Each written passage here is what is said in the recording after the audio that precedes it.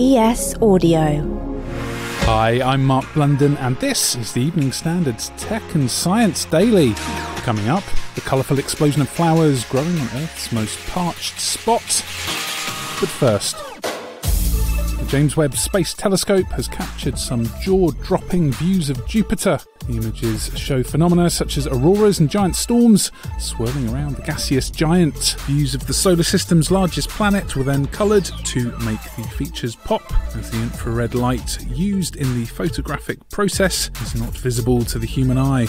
The composite photos show views in previously unseen detail of Jupiter's polar haze and its northern and southern lights. It means the Great Red Spot, a storm large enough to envelop Earth, looks white to the human eye due to the amount of sunlight it reflects. And where is the James Webb Space Telescope? Well, it's currently floating in space a million miles from Earth. Now, more on the legal saga of Elon Musk's attempted acquisition of Twitter. He's now lodged legal papers to summons the social network's founder Jack Dorsey to court. The SpaceX and Tesla boss wants to end his bid to buy Twitter in a $44 billion deal amid claims the company had not provided enough information about the number of fake accounts on the platform. Musk's lawyers are hoping Dorsey will back Musk's argument over the company's data. Twitter is suing Musk to try and push through the deal at $54.20 per share, and it's looking like the whole sorry saga will end up in court in October unless a settlement can be reached. Fibre optic technology is increasingly used to make hair-thin medical devices, helping doctors peer deep inside the human body. But the problem is, they take a long time to make, until now. There's a drive to make ever smaller instruments, because the smaller the instrument is, the less invasive the instrument actually is. That's Robert Thompson, a professor of physics and expert in photonics, which is a discipline that's all about the science of light generation. So we are interested in making millimetre or even sub-millimetre diameter instruments that, for example, we can pass far down into the distal lung, where we can then image and sense diseases actually in the alveolar space of the lung. Using lasers, the team at Scotland's Heriot-Watt University have developed a manufacturing technique they say cuts the time to make these delicate fibre optics from several hours to just a few minutes. There are other types of microendoscope that don't have a camera at the distal end. They actually just have the optical fibre and then maybe a lens or a system of lenses that allow you to sense or image inside the body. And they are the type of fibre optic instruments that we're interested in developing. The findings were published in the peer-reviewed journal Optics Express. Now, astronomers have for centuries analysed spots on the solar surface to calculate the sun's cycles.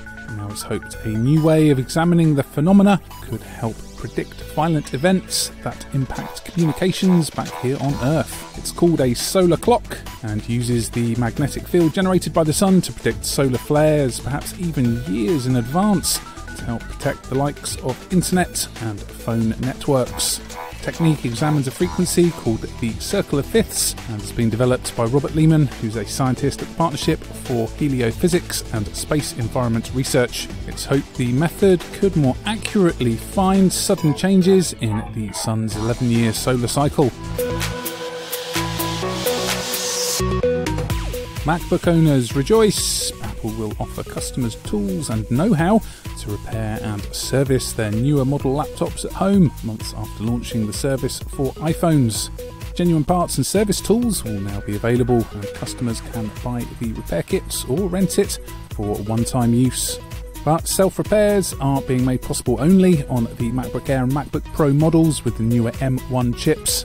It comes after Apple agreed to pay a $50 million settlement in a class action lawsuit related to the butterfly keyboards on some older model MacBooks. Let's go to the ads. Coming up, the driest place on Earth is blooming like a colourful fairyland. Why not hit rate and follow in the meantime? Welcome back.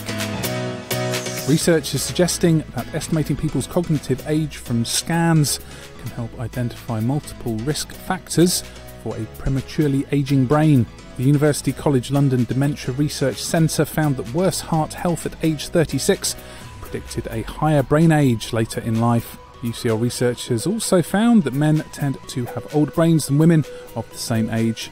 According to the study, higher brain age is associated with slightly worse scores on cognitive tests, and it's also predicted increased brain shrinkage over the following 2 years.